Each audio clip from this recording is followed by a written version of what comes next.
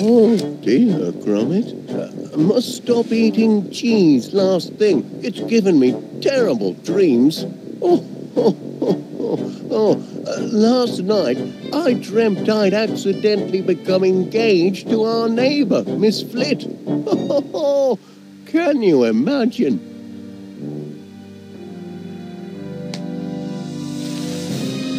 What's this? Oh no, lad. So it wasn't a bad dream after all. It's a real life-flipping nightmare. It's all coming back to me. At the fair, I found that lug nut and she thought it was a... Oh my kitty aunt. Talk about matrimonial misunderstandings. You've got to do something, Gromit. No. I've got to do something. I must go and speak to Miss Flit at once, apologise and explain it was all a terrible mistake. I'm sure Miss Flit will understand. She'll probably be relieved when she learns I wasn't proposing marriage after all. It's not as if we've much in common. Well, I suppose there's nothing for it but to... Oh, Major Crumb. Yes? Morning, Wallace. I've come about a professional matter of the utmost delicacy and secrecy. You have? Oh, wonderful. Step into my consulting room and tell me all about it. Seems I'm going to be tied up for a while, Gromit, on business. Why don't you go and put your ear to the ground and find out how the land lies next door?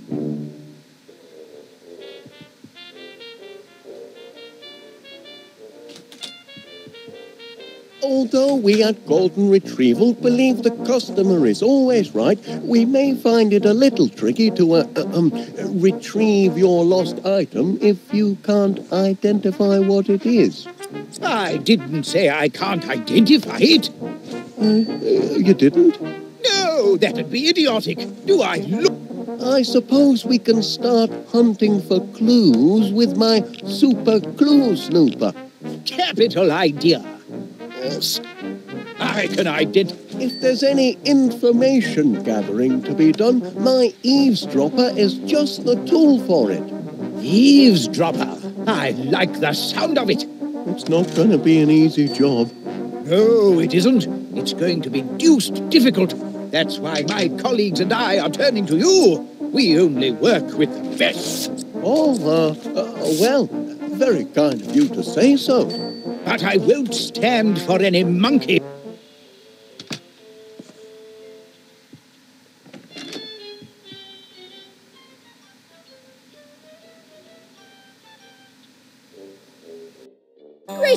Prudence.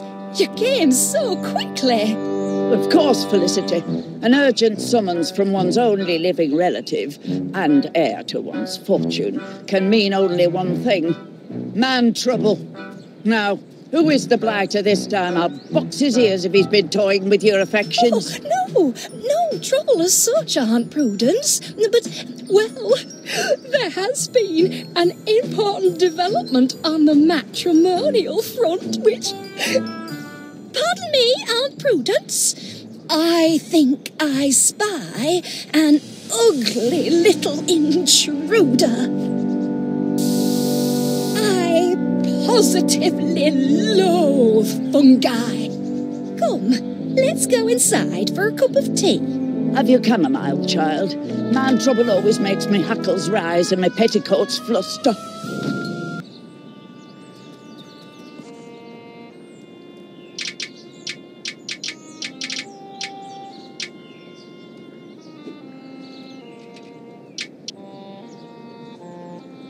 In his spare time, he likes to tinker a little.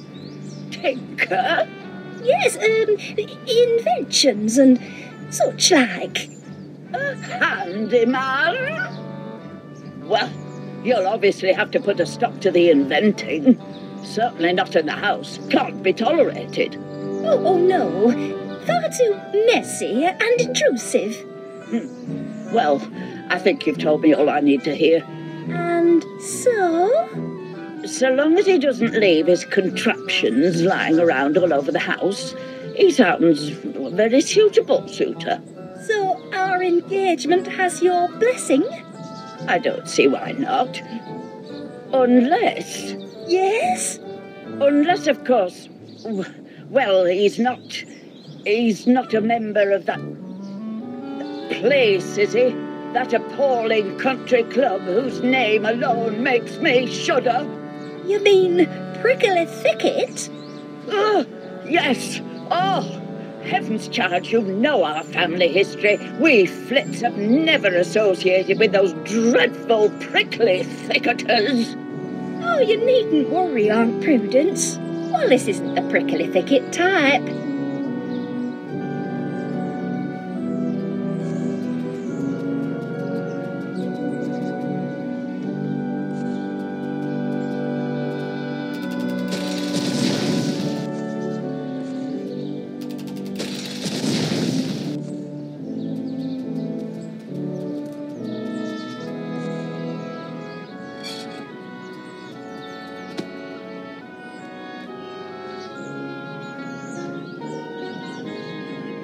Morning, Mr. Pannier. Constable Dibbins. Delivering the mail as well this morning? Aye, Posty's off sick. He's got the mumps and I've got the hump. Sorry to hear that.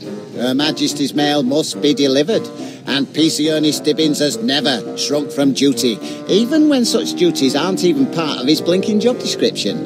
Here's your post. Ah. Couldn't help but notice the coat of arms, Mr. Pannier.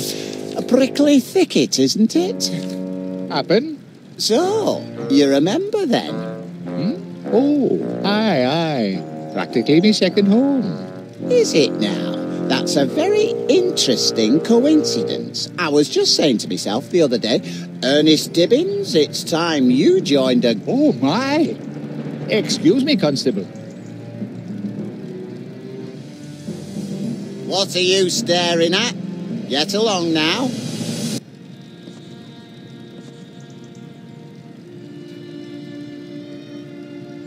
Back off. Caught him trying to nick your letter. The important one from Prickly Thicket. Oh, that's only the envelope. I've got the letter here. Not bad news, I trust. Oh, no. Quite the reverse. It's my turn to propose a new member. Is it really? Well, I never. It's a heavy responsibility. Not everyone's cut out to be a prickly thicketer. The candidate must be a gentleman of impeccable character. Someone who's always there for a friend in need. A pillar of the